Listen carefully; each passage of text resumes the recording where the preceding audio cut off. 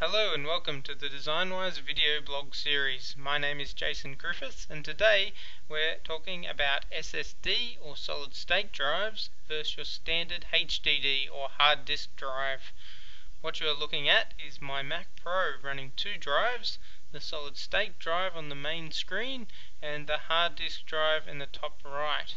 For this demo, we're running identical operating systems measuring boot times and then launching a mixture of applications including Creative Suite 6, iTunes and QuickTime. Okay, the solid state drive is just about completed.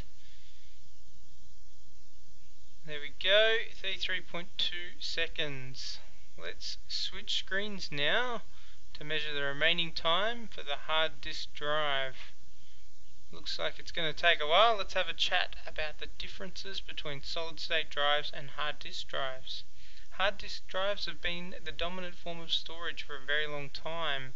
They've been used in Mac since the very early models. They are a mechanical unit and store their data on a spinning circular platter. Solid state drives, on the other hand, use flash memory chips to store data. They have no moving parts, so they are silent and super fast. How's that hard disk drive going? Looks like it needs a bit longer. Let's keep talking. In the past, solid state drives have been too expensive and too small for everyday use. In recent years, storage sizes have increased and prices have dropped.